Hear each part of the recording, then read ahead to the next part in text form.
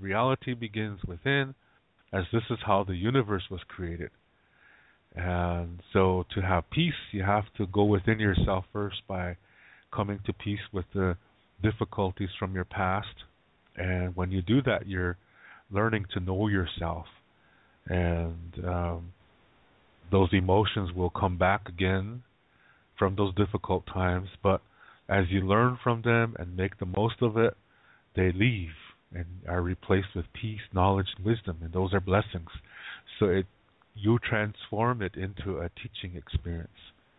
And that opens up other memories that are nice that you forgot. And that's to heal you. That's part of your healing process. And that keeps you in the present moment as much as possible.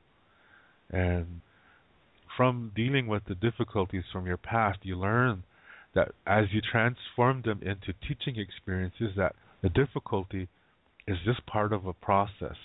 And that when you complete it by learning from it and making the most of it, then it transforms into a blessing. Yeah? So you don't see it as a bad thing. And then you learn that mistakes and failures are happen only when you give up. But when you learn from it and make the most of it, they transform. Yeah, they transform out of the status of being a mistake and failure into a teaching experience, which is a blessing. That's what you learn. So you learn that difficulties are not bad. Yeah, they may be hard, that's what difficult means. But when you complete the process, it transforms into a blessing. And then other experiences are going to be just nice to begin with, and those you enjoy. Yeah, no matter how they come to you, no matter how difficulties and blessings come to you, you treat all difficulties the same way. You make the most of it, and you learn from it. And that transforms into blessings, and you enjoy all blessings. And sometimes things will come as a blessing to begin with, and you enjoy it. It doesn't matter how it came. You enjoy it. It doesn't matter how the difficulty comes. You learn from it. Okay? So that prepares you, and that builds a healthy foundation so you don't see things as good and evil. And then when you also learn that nature is this way, and that things happen unexpectedly. Yeah? And from your past you see that too. So all this helps you to keep in the present moment. And then that enables you to deal with future difficulties in a most effective way. Yeah? And now you're prepared. And then the good things that are going to still come to you, you are able to enjoy them even more than you ever did before. Things taste better. Yeah? All these nice things, they just feel better than they ever did before because you're at peace with your past. And then this influences you to communicate in a healthy way and to receive communication in a healthy way. You process it so if it's difficult, that it doesn't hurt you, it doesn't bother you. But if it's nice, that you soak it up and enjoy it and bond with the person who sent it to you. Yeah? I mean, you don't have to be, boyfriend, girlfriend, but just appreciate it. Yeah? And say thank you. And that's going to make them feel good too. Yeah? And all this begins by perceiving the self as having 4 parts, which is the physical body, the mind, the emotional self, and the soul. These 4 parts are connected to each other. You can use a medicine wheel to represent that. If one part goes down, they all go down. If you only focus on one part, the other 3 go down and eventually bring the 4th part down. So either way, you get sick. And you lose the center when that happens. The center is where they all connect. This is a sacred center because there's a piece of Grandmother Earth there.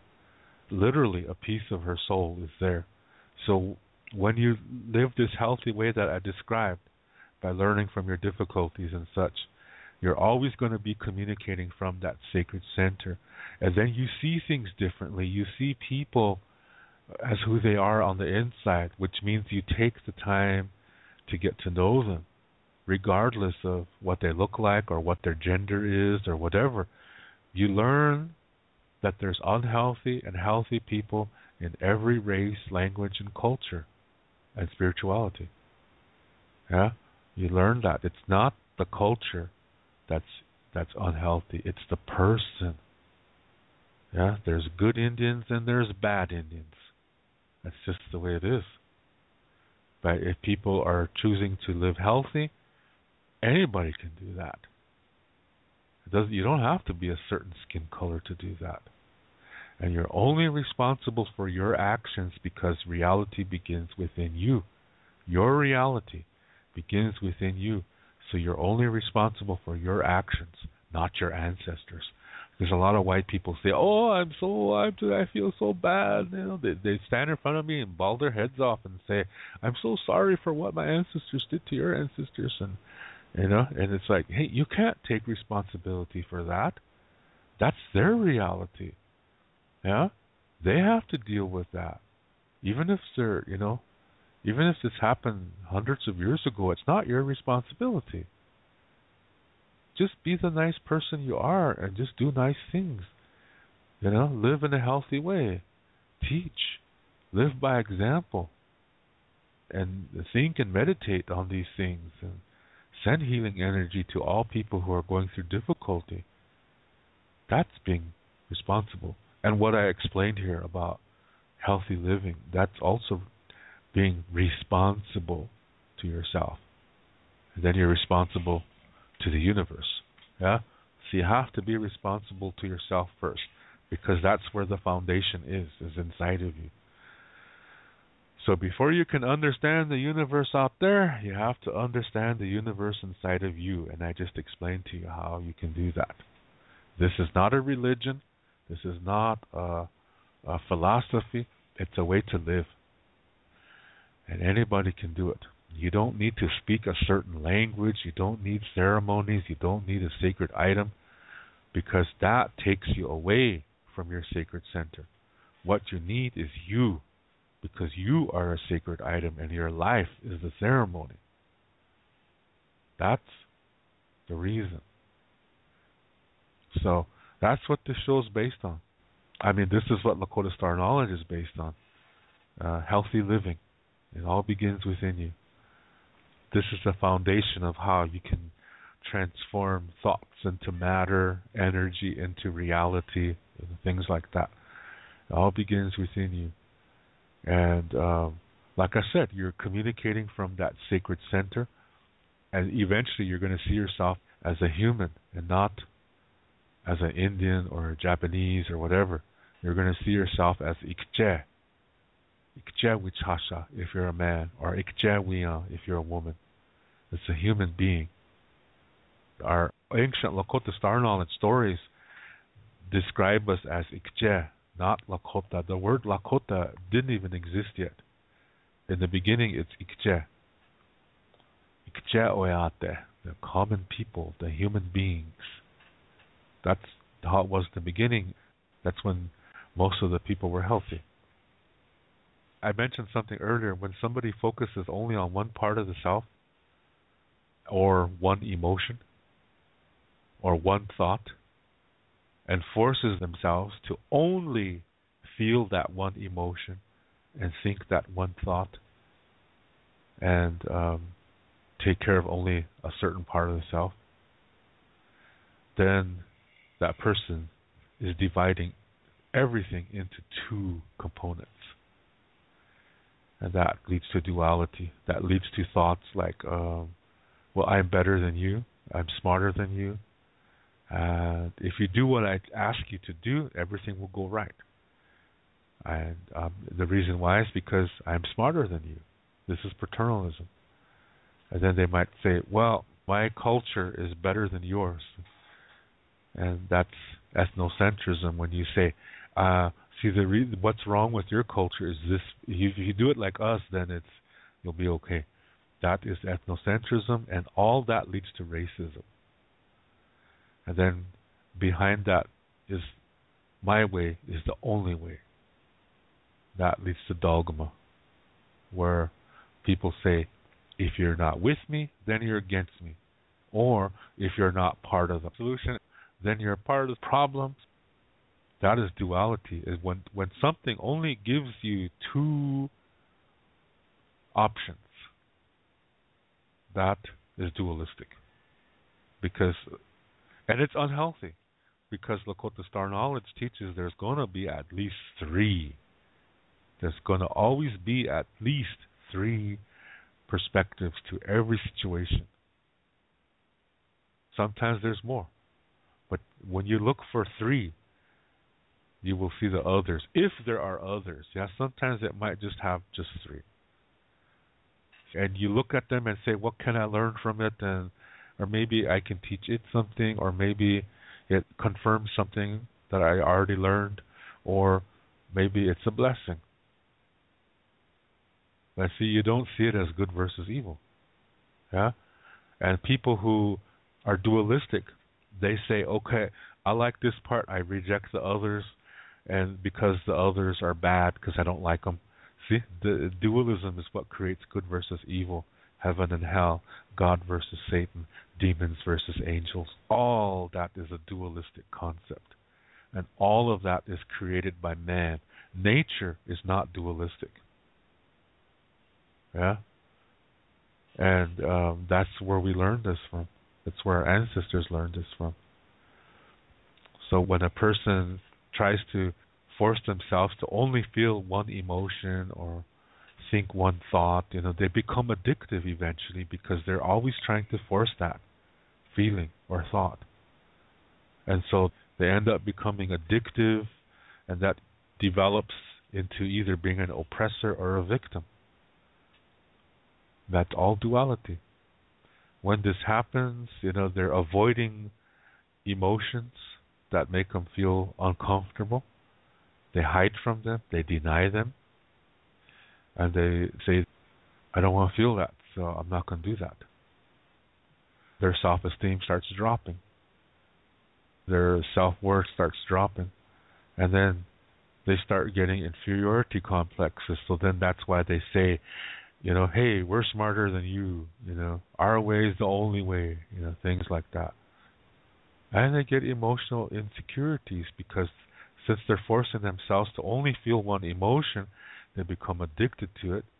And they're totally are denying themselves blessings. Because remember, through difficulty come blessings. When you learn from it, when you complete it, you learn from it, make the best of it, you get blessings. And dualistic people avoid difficulties. They hide from them. That means they hide from blessings. And duality exists all over the earth. It's not a white man thing. Yeah? Indians were dualistic way before white people came. Why do you think Indians fought with each other? Because they look different.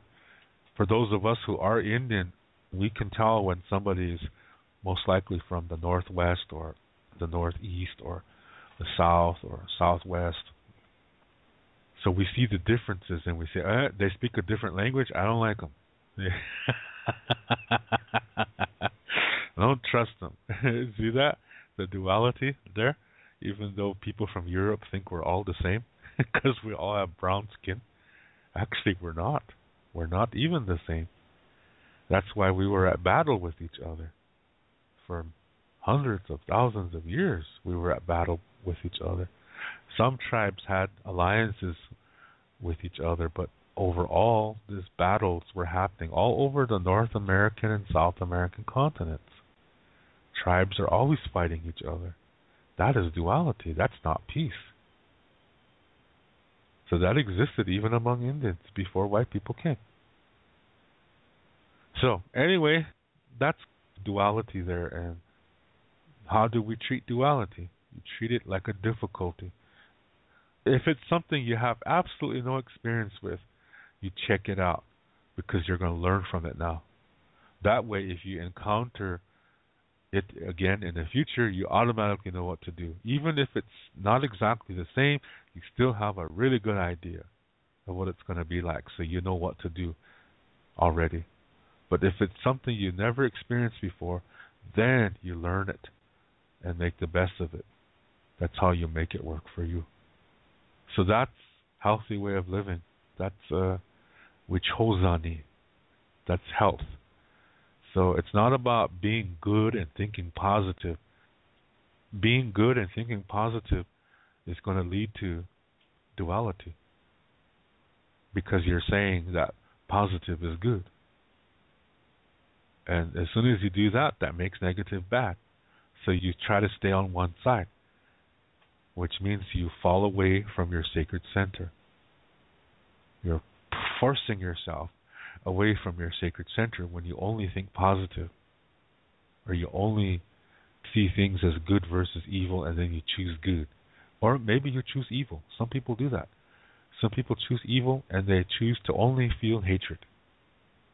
That's duality too.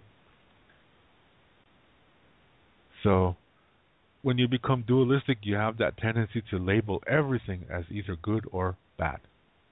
And in Lakota Star knowledge, you don't do that. You learn from it, or you enjoy it, or you're already at peace with it. There's always going to be at least three perspectives, but you never call it good versus evil. And these are the kind of people who are really peaceful. It's because of people like that the earth didn't cleanse herself yet. But once those people start leaving the earth, then the earth is going to begin the cleansing. The next one. The earth is moving. The earth is alive. The earth is a being. And the sooner we acknowledge that and understand it and comprehend it and communicate with the earth, the better off we are. And then we can be influencing others in a healthy way just by the way we live. Because everything begins within. The reality begins within. A couple of weeks ago, I was talking about, a weather term I never heard before. Earthquake swarms. I never heard of that before. And, that's the kind of thing, that if you were to hear that, you're not going to forget that. Earthquake swarm. Yeah, I've never heard that expression before. So, somewhere in Colorado, there were hundreds of these earthquakes going on, and so they called it earthquake swarms. And I'm like,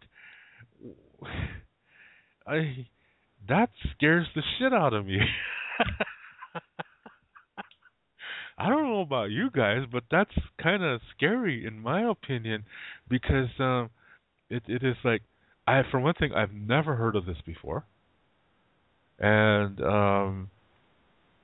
I don't think this ever happened before. I mean, maybe it did, but they just downplayed it. Yeah, because maybe in the, like, for example, maybe in the 1950s, maybe it did happen, but what's 1950s communication technology?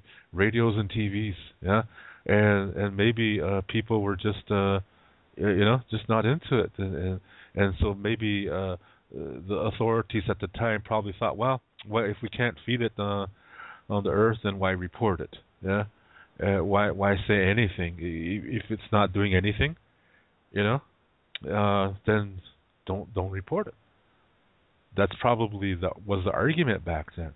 But now we have all this technology, and and now people have access to a lot of things, and so that now it does get reported. And to me, I think it's scary because that's all coming from the plates, the tectonic plates. The what used to be a one giant continent broke up into a bunch of small continents that we see today, and islands and so forth. And those are volcanoes. Forgot about that. But even our star knowledge stories talk about that happened. But it says that what used to be east and west, today is north and south. when this a great cleansing happened on the land, and the earth called her children to safety. She told them where to go. At that time that happened, only a few heard her voice, because the only way to hear the earth is when you're communicating from your sacred center, which is what I was talking about earlier. Yeah, that means you have to be living a healthy life, taking care of yourself physically, mentally, spiritually as best as you can, so that you come to peace in your life and learn from difficulties, and stuff like that. Communicate in a healthy way, helping others, asking for help when you need help, and receiving communication in a healthy way. All this is a way of life, and when you live like that, you communicate from your sacred center. You don't communicate as a Indian or whatever your nationality is. You don't communicate from your skin color or your culture. You communicate as a grandchild of Grandmother Earth, meaning your sacred center. Those were the only people that heard her voice. And when this happened, there were just a few people, There just, maybe, I don't know, maybe a few 100,000 people, maybe several 100,000 people were the only ones that heard the voice, and billions more were killed. They because they were living a dualistic life. Yeah, and so because of their living in a dualistic life, they were not communicating from their sacred center. They're communicating from their skin color or their nationality or their political party or their religion or whatever. They're communicating from there and not from their sacred center, so they didn't hear, and so they perished in this great destruction in which the continent split up to what it is today. So, how did that split happen? How did this occur? The Lakota Star Knowledge stories say that she has the help of We, the sun, Homi, the moon, Wakia, the thunder being, Tate, the wind, Tate Tob, his four sons, the four direction winds, yeah, Yum, the whirlwind. These are some of the members of the Wakantanka. Yeah, that they are participating. They're helping the earth, because the earth is a member of the Wakantanka too. See, this is another thing that I should clarify right away before I forget. Is that in Lakota Star Knowledge, Wakantanka is an organization, and there's more than one. And they're not. It's not about this is the good one and that's the bad one. No, remember, because that's duality. To think like that is dualistic. So no, we have several Wakantanka groups, and it's not about good or bad. It's about how they work. Yeah, they work in different ways, and it's not about good and bad. Okay, so that was the original definition. And then when the priest came. At the beginning of reservation time period, we were put on reservations. We were not allowed to perform our ceremonies. We were not allowed to speak our language. So there we're hit emotionally and spiritually, right there. Yeah, and then since we were not allowed to have guns, and we were not allowed to leave the reservation, so that means. We were not allowed to eat what our bodies were used to. So we were forced to eat really unhealthy foods that were given to us by the American government. And these foods were high in whatever that gave us diabetes, heart disease, and hypertension, and other diseases too. And so now we're hit physically, and that caused us to become weak-minded. See, the four parts of the self, they all got hit. Yeah, body, mind, heart, soul. So we became weak-minded, and the churches, when they came on the reservation, They right away they found out who the medicine men and medicine women were, and they declared them insane. There was a mental hospital built in Canton, South Dakota, and that's where these medicine people were sent because the priest said they were insane. And the reason why they did this is because they wanted the Indians to become Christians. So they have to take out all options that are not Christian. So that's why they sent them there. Yeah, they sent them there to die. These medicine people never left that mental hospital. They spent the rest of their lives there. They were abused. They were tortured.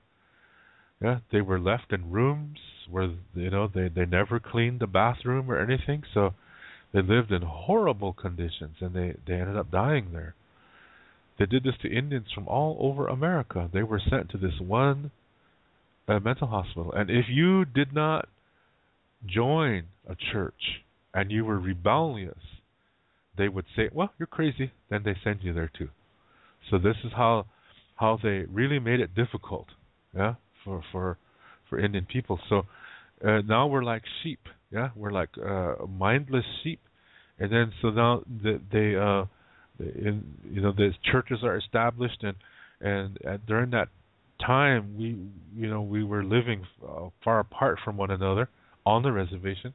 So church gave a time for everybody to come together and fellowship again. So people started looking forward to going to church, and in that weak-minded state that we were in, we started to accept what the priests were saying. And the priests were saying that because the Indian ways conflict with the Bible, that means the Indian ways come from the devil, including our languages. So we started to accept that and started to speak English more. And then try to keep us in, they started taking some of our concepts and Christianizing them. And Wakantanka is one of those concepts. Remember what I said, there's several organizations that have that name. And what the priests did is they said they took that name, Wakantanka, and said it means God, the Christian God. So today, because of this brainwashing process, today most Indians believe Wakantanka means God. And some people will say Ate Wakantanka to mean Jesus, and Togashila Wakantanka to mean God. Yeah, that's how they'll use it. So, and that we never said those things in ancient times. So those are all Christian concepts. Yeah. So I have to add that in there, that when I talk about Wakantanka, I'm not talking about God. I'm talking about one of these organizations. In this case, I'm talking about the first one. Yeah. So we had these entities that they're all part of it. There's the weather is part of it. There's animals that are part of it. Yeah, and men and women are part of this organization. And so all these guys helped the earth, and the earth is also part of this organization. So they all helped her to cleanse the earth from duality, to start all over again. Yeah, because duality can only go so far. Then the Wakantanka reset things.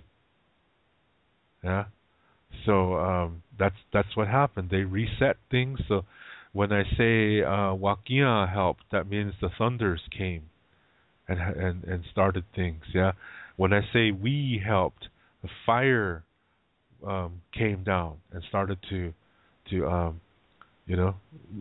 burn everything.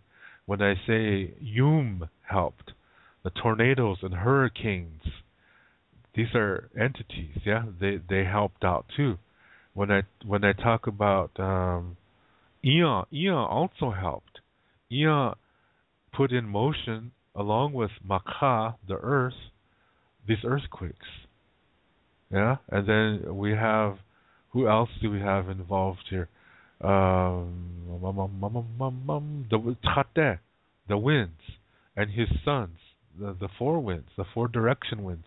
They all come into effect too, blowing Yum all over, blowing the fires all over, mixing that in with constant rain and causing flooding, fires, earthquakes, hurricanes, and they really worked hard to cleanse the earth. And when they were done, the earth was broken up into what we see today. In the beginning, it was just one continent, but because of of humans becoming, incredibly dualistic, that billions of humans were dualistic, and only, a few 100,000 were still living the Star Knowledge way. And the ones that survived were that few 100,000, because they're communicating from their sacred centers, so they knew where to go for safety. Yeah, the Earth had several areas on the Earth where they could go for safety, and that nothing would happen to them, and that's where they went. And everybody else, they didn't hear the voice because they were dualistic. They only saw things as this or that. The people who were saved, they saw things as this, that, and the other, and that sometimes there's more than one other. Yeah. So, as this process of cleansing began, it's just all kinds of things are happening on this earth. You have to imagine, that the things happen to such a degree that it destroys, the surface of the earth, and that when it's over, it's all brand new. It's starting over again. Yeah. So that's why I said when I first heard about these earthquake swarms, that kind of scared me there, because to me that's the fuse is lit. Yeah, that just because we don't feel them, it doesn't mean we shouldn't worry. Yeah, it's just like let's say you touch something and it leaves a mark on you, but you say, "Oh, it doesn't hurt, so I'm just gonna let it go." And then a month later, you have some kind of virus that's eating up your flesh. Yeah, and then next thing you know, they're chopping off your arm, and it's still growing. They thought they caught it. They thought it was all in your hand, so they chopped off your arm. They thought it was just in your hand. And so, to make sure it doesn't spread further, they go several joints up and they cut your arm off, thinking they got it. Then it turns out it's still in you. So then they have to cut off. They cut into the side of your body where that arm is missing, so you're almost to the neck. They have to cut all that part off. Yeah. All the bone that is there, where the arm bone, the shoulder bone here, they have to cut that off, and then finally it stopped. So you look like half a person, yeah, but you don't have the virus anymore. At least that flesh-eating virus. It took one of my cousins like that. Yeah, who knew? Yeah, something like that would happen on a reservation. Yeah, because I don't know if you remember that about 10, 20 years ago. That was going around several parts of the world, and my cousin got that, and they cut her hand off, and it wasn't her hand, so they cut up to her elbow, yeah, to one joint up, and they thought they stopped it, and here it showed up on her forearm, her bicep, so they cut up deep into her shoulder, and finally they got it. So I don't know, she lived another 10 years, I think, and it appeared again, and that's when it took her. Yeah, it's just crazy. It's so you have to pay attention. Yeah, you see the first mark, you better go in right away, and get that looked at instead of just saying, "Oh, it's not hurting me. I'll just let it go." You see what I mean? You see you see or feel or whatever something out of the ordinary. You better pay attention to it, because if you don't, it's going to get bigger. It's going and it's going to catch you off guard, and next thing you know, you're a goner because you didn't pay attention. at the beginning. There's some cancers are like that too. There's some cancers that are curable. If you get it fast enough. That's why with women they're always encouraging, to get your breasts examined regularly after you reach a certain age, because it's important to catch it in its early stages. Because if you can catch it, you could save your life. Yeah, and that's why it's important to do that. Now, I think if you're a healthy woman, that's what you're going to do. You're going to make that a regular thing, because this, you want to do, if you can do something to prevent something from happening, then you should do it. You have that choice to do it or not do it, and it's up to you. And if you say, "Oh, it's just an inconvenience," then you have to accept the consequences of if you get it, then it's too late, and then you just have to accept the consequences. It's too late to say, "I should have did this, I should have did that." You just have to learn how to live with it, and I guess you're going to die. Sorry, that might sound really harsh, but you have a chance, yeah? You do have a chance. Why push away that opportunity to live? So I think that's something that really needs to be looked after. So with men, I think our prostrates that we have to get checked out or something like that. So that's something I'm on the ball with. Yeah, because if we have the technology and the know-how to do something about it, then we should do something about it. We owe that to ourselves. Yeah.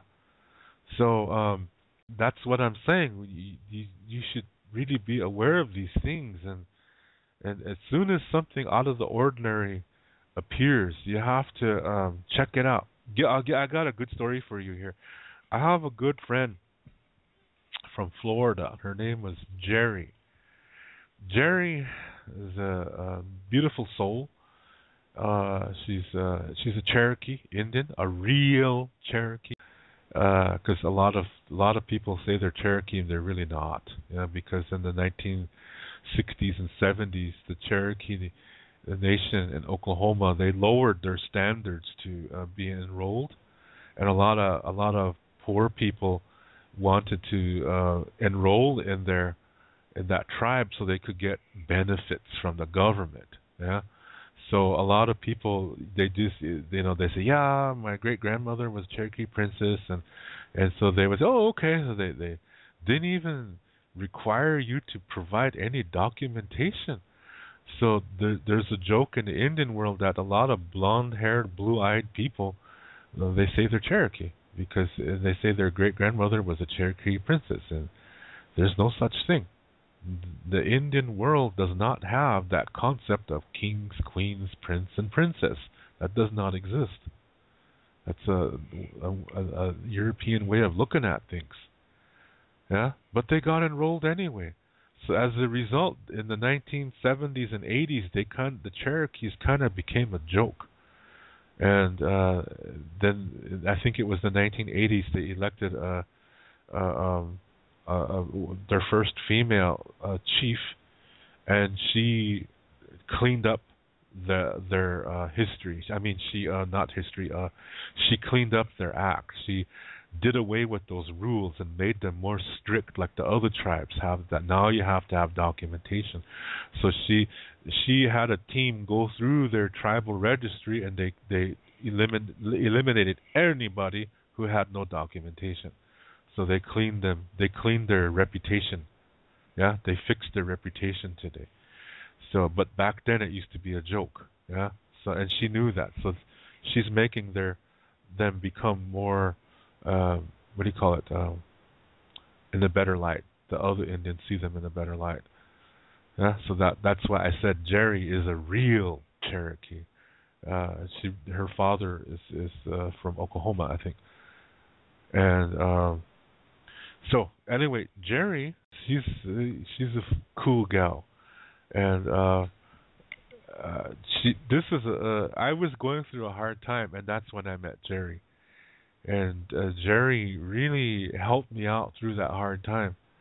Back in 1996, she really helped me out. She was ready to. See, she lived in Phoenix before, and I was going through a difficulty there. So she said, "If you need a place to stay," she said, "call me right away." She said, "I have friends there, and I told them about you, and they're willing to take you in." She said, and it's like, wow, that's amazing, yeah. See, that's how Jerry is. She's really a good lady, and anyway, as we're getting, to know each other, I just this lady that is just cool. Yeah, I really like this lady. And one time we were sending goofy pictures to each other. Yeah, we'd take funny pictures of ourselves and send it to each other. And she sent me one with she's into physical fitness, and she sent me one with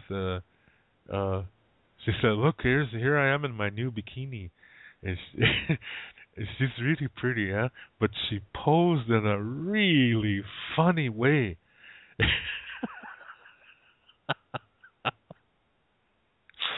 It's like, oh man, that made me laugh, and then years later, she said, "David, do you still?" She called me up and she said, "David, do you still have that photo of that funny pose I did in the bikini?" And I said, "Yeah."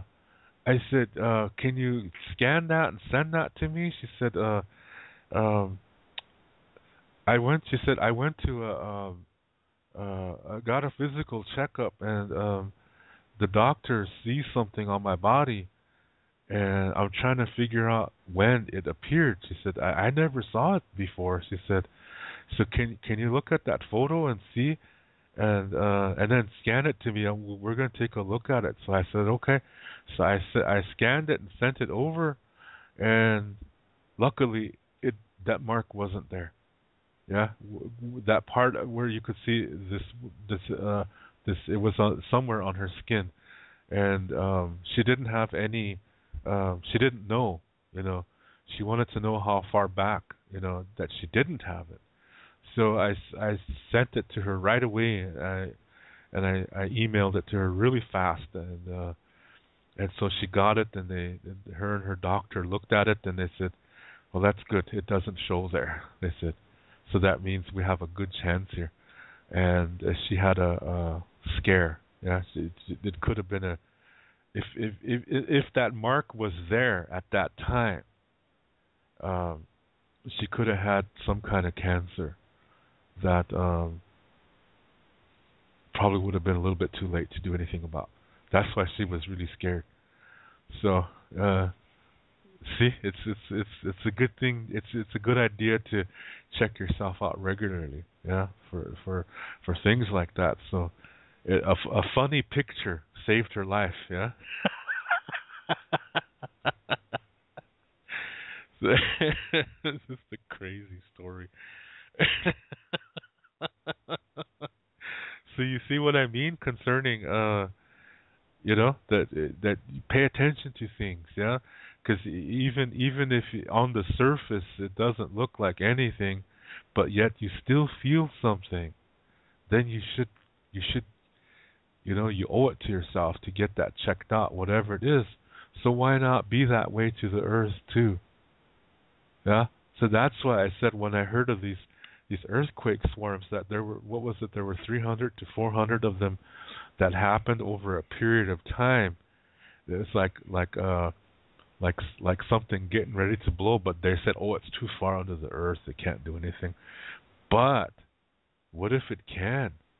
I mean, this is like a fuse starting to burn, and eventually it's going to get bigger. What if it's just starting and it's going to get bigger?